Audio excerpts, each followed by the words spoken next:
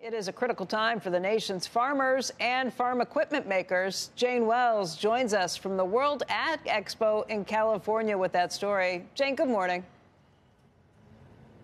Hi, Becky. Yeah, over 100,000 people are expected here to see this and kick the tires. And here are two trends to watch. The first is electric tractors. This is one from Fendt, owned by AGCO, coming out next year, first in Europe. Price unknown yet.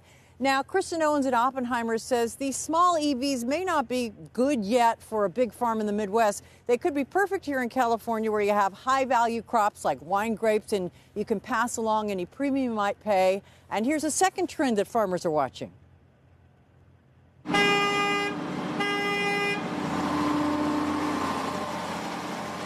Move over Tesla. You're looking at fully autonomous, driverless farm equipment from ag tech companies. Gus is a company working on a piece of equipment for Deere. A startup called Actonomy has a machine being tested at a vineyard for Silver Oak Winery in Napa. And then there's this, a driver-optional tractor from Monarch that's already on the market. It stops when it detects humans. It's being sold for $90,000, but here in California, you can get up to 80% of that covered by state government subsidies. These machines reduce the need for labor, reduce the wear and tear on a farmer. And since they only go 8 miles an hour and they're not on the freeway, they're probably not going to be involved in some sort of NTSB crash investigation.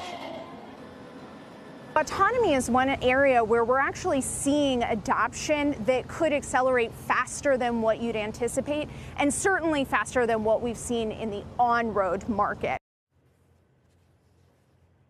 All right, a third trend, though, to watch potentially. Farmer incomes are projected to fall from a record $163 billion last year to $137 billion this year. Smaller tractor sales are also falling.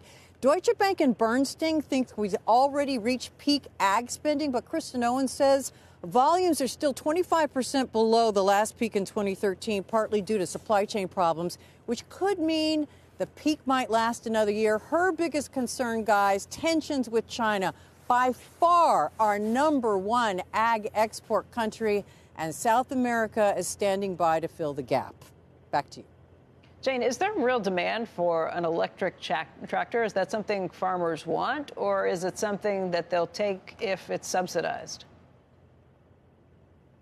I think you've got it there in the second. I mean, they're interested in it. They want to know what the range is, how much it saves them money in the long term. You don't want to spend big up top for something that you're not going to get the money back on. They're more interested, frankly, in the autonomous vehicles.